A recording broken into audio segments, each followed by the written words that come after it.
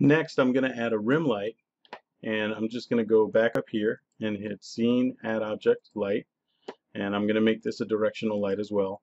And I'm just going to rotate it until the lighting is coming around the corner of the character and separating them from the background.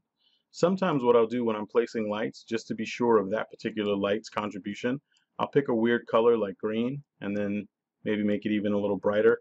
But now I can see exactly what's happening when I rotate that specific light.